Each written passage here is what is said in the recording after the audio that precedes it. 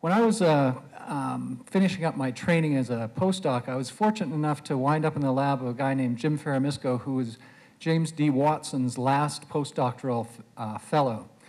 And this was a blessing and a curse. The curse part was that when you were in the lab late at night doing experiments, Watson would wander by and quiz you. A little intimidating, yep. And what he would say was, why are you doing that? And the blessing part of it was that Watson left me with a question or a point that he would underline. The most important part about science is asking the right question. And as we've already heard earlier, the sequencing of the human genome has opened up a toolbox that's going to last us for as far as I can see, at least. And I think there's another area that's really of great importance as well, and it was also alluded to earlier. The study of C. elegans has shown that biological aging is a genetically regulated phenomenon.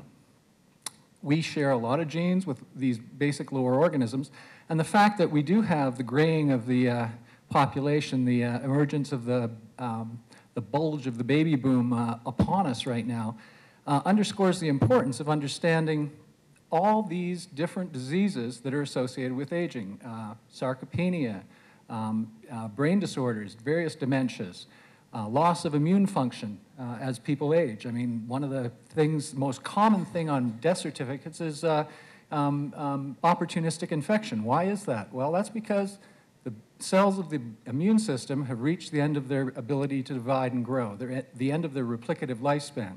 So I would argue that understanding basic biological mechanisms of aging will impact all those disease states that we associate with aging. Cancer, for example. Just as one example, I work in a cancer group, so I know these numbers reasonably well. The incidence of prostate cancer increases 1,000-fold between the first decade of life and the 7th decade. Okay? There's something related to aging there, I think. And in fact, the strongest correlate to all forms of cancer is age. So understanding how the cells are actually physically changing will impact a broad variety of disease states. And unfortunately, we just don't focus on that enough, in my opinion. Of course, I have a vested interest in this. I do enjoy studying biological aging, despite the fact I'm in a cancer group. So I'd just like to finish by indicating that I've loved the debate so far.